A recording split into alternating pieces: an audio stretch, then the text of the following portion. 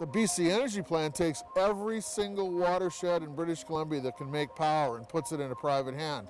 And the population is unaware of that. I think the word is malfeasance. With a several-year head start thanks to government secrecy and hundreds of billions of dollars at stake, it's clear British Columbians face a great challenge to stop the juggernaut of private power. That's right.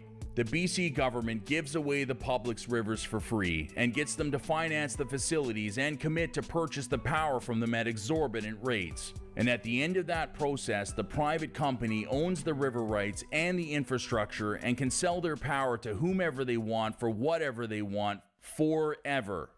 That's the BC Energy Plan in a nutshell.